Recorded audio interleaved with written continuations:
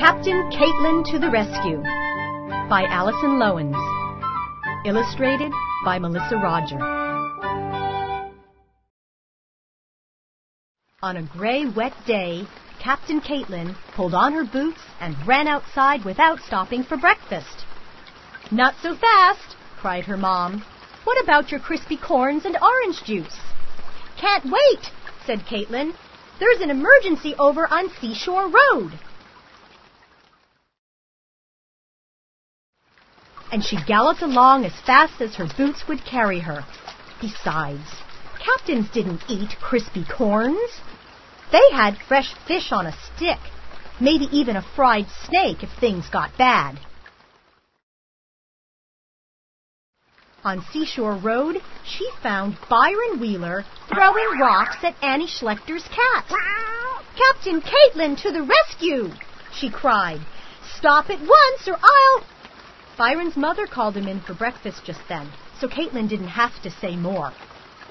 Captain Caitlin ran down the street.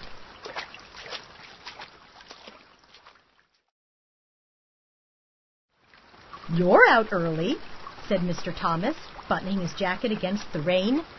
"Where are you off to so fast?" "Can't wait," Caitlin gasped. "There's an emergency over at Pelican Court." And she hurried along as fast as her boots would carry her, dreaming of fresh fish on a stick. Or maybe a waffle. At Pelican Court, she found Mrs. Ferguson's dog, Angus, stuck in a hole in the fence. "Captain Caitlin to the rescue!" she said, and set him free. Angus gave her a slurpy kiss. Captain Caitlin and Angus ran in the rain.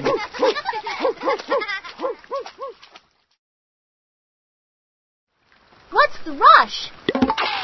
asked the Lemire twins as they delivered the morning paper. "Can't wait," she puffed. "There's an emergency over on Cedar Crescent." Caitlin hurried along as fast as her sloshy boots would go and dreamed of last night's cold leftover fish, or maybe even 2 eggs and a muffin. On Cedar Crescent, she found Roxanne Barber shaking an apple tree. A blue rain hat was snagged in the branches. 2 angry robins shrieked overhead. "Captain Caitlin to the rescue!" she shouted. "Stop at once or I'll—" A big splot of rainwater fell in Roxanne's face just then, so Caitlin didn't have to say more. Roxanne wiped her eyes.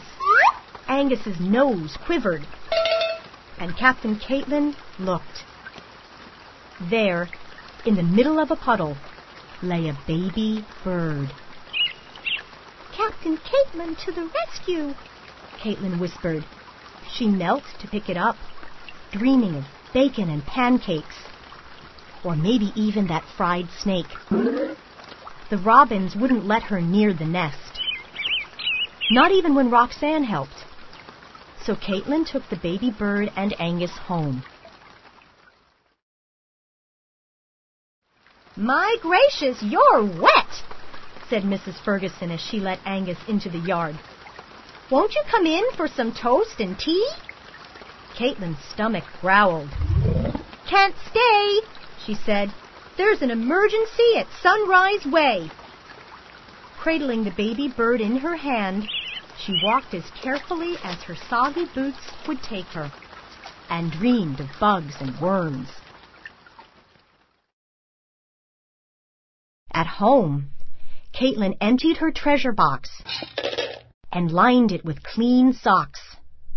In the backyard, she dug up a luscious, fat worm. "Not so fast," said her mom. "Where are you going with that thing?" "Can't wait," Caitlin said. "There's an emergency up in my room." Captain Caitlin pulled off her muddy boots and jacket. Very carefully, she fed the baby bird its breakfast. Then she sat down to have her crispy corns and orange juice, and last night's cold leftover fish.